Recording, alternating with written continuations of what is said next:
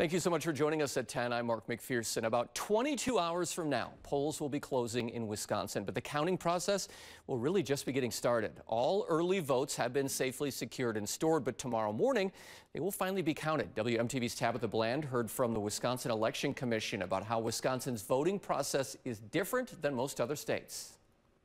Yeah, 43 states in the country allow for early mail-in and in-person ballots to be pre-processed to help speed up the counting process on Election Day. The state of Wisconsin, though, is noted as one of the 7 states that have to wait until Election Day. I voted the first day of in-person absentee voting. I have already voted. I voted the 26th, I think. In the state of Wisconsin, voting early does not mean that votes are counted early. Wisconsin is one of just a few states where poll workers and clerks can't even begin processing absentee ballots until the polls open on Election Day. Jonathan Greenberg says the waiting game for counting early ballots is what sets Wisconsin apart. I used to live in Florida, and what they would do is they would count all the early votes in advance. So on election night in Florida, they would just dump all the early votes immediately, and then the Election Day results would trickle in. Our law is different than other states, too. So on Election Day, they begin processing and counting absentees. They have to keep tallying and counting until all the ballots have been counted. Voter Maggie Hutter wonders when the unofficial results will be in. I'm guessing after I go to bed sometime. I'm thinking through the night, maybe a little later.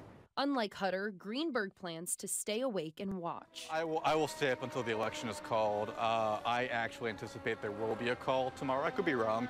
But regardless of how voters spend their night after 8 p.m., election officials will be counting Tuesday's votes alongside all early votes, making it hard to tell when the results will be in. And just because you're waiting until the early morning hours doesn't mean that anything's gone wrong. This just means that election officials, again, are prioritizing accuracy over speed in order to ensure that every legitimate ballot gets counted. The Wisconsin Elections Commission wants to remind voters that while they understand that the vote count is highly anticipated, the results are unofficial and they will have to be vetted before they are certified. In the studio, Tabitha Bland, WMTV 15 News. Thanks, Tabitha. The election feels like it's been a long time coming. It's finally almost here. And if the outcome has you feeling stressed, you're not alone. During our 4 p.m., our own WMTV's Lee Mills talked with a doctor from UW Health about managing that stress. Here's what they had to say. You might even think early in the day, going for a run or having a watch party with a friend or eating some good food or connecting with nature. And I think it's really important to do those things early on because this is a long distance race until we get the results. She also says it's good to set boundaries if you're looking to avoid seeing or talking about politics for the next couple of days. Well, back in 2020, there were concerns about voter fraud. There were lawsuits and recounts. Wisconsin, one of those states that held recounts. Election officials only reported 23 suspected cases between May of 2020 and June of 2022. In addition, an audit of the 2020 election by the Nonpartisan Legislative Audit Bureau did not find any widespread fraud. They say the election was safe and secure. In total, the audit found 24 people who might have 2 active voter registrations, and of those, 4 who might have voted twice.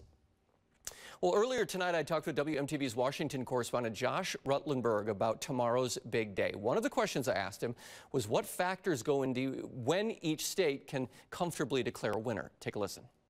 Yeah, there's a lot of different factors, and keep in mind that every state in the nation has different laws when it comes to when they retrieve their early votes, exactly how they count them, when they count them. And so elections officials around the country are just saying be patient, because this could take a couple of days. Go back to 2020, and it was 4 days until the Associated Press called the race for Joe Biden. That was because there was unofficial results that were released from the state that then news media goes ahead and projects a winner. Ultimately, the states don't give out the official results until those votes are actually certified for a couple of weeks. So if this does take a lot of time, just know that it's not because anything is going wrong. It's just because this is the process and you should trust the process. Now, he also says Harris will spend tomorrow night in D.C. Trump will be at the Palm Beach Convention Center.